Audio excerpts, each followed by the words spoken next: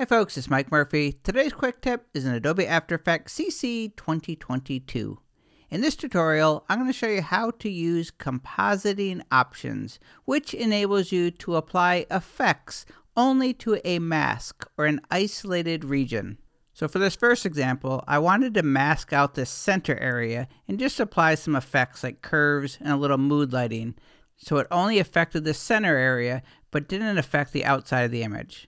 The first thing I'll do is draw a mask around this center region. To draw a mask, you want to first make sure you select the layer in the Layers panel.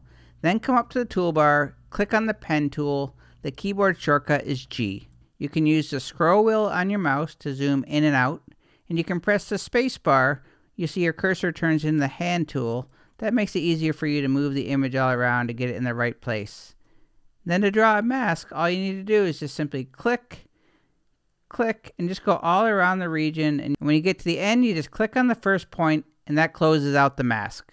We'll bring back the rest of the image in just a little bit, but first I'm going to add a curves effect. So I'm going to come up to the effects and presets and do a search for curves. I'm just going to simply click and drag it right onto that region. We're just going to bring back a little bit of color, and now for the magic of Compositing Options. Select the layer and twirl it open. Twirl open effects, twirl open curves, and you're looking for Compositing Options. Just click on the plus. You're going to select the mask. It should already be selected if that's the only mask.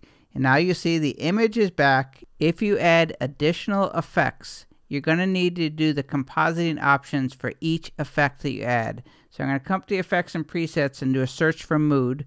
I want to add this mood lighting amorphous effect.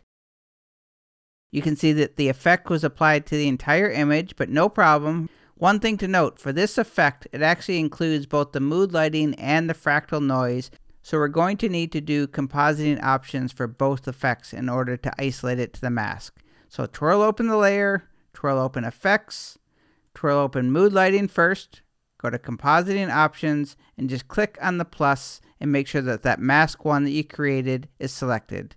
We'll do the same thing for fractal noise. I'm going to twirl it open, locate Compositing Options, it's way down at the bottom. Just click on the plus, make sure mask 1 is selected, and now you can see both the curves adjustment and the mood lighting effect is only affecting the center. I used the exact same technique for this paper texture animation.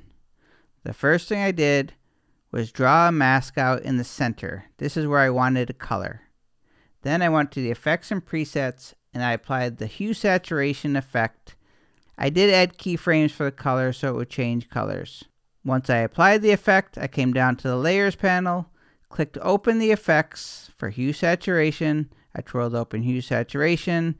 I located Compositing Options and I just clicked on the plus and selected the mask. And that is how to use Compositing Options in Adobe After Effects CC 2022. And my name is Mike Murphy. Cheers.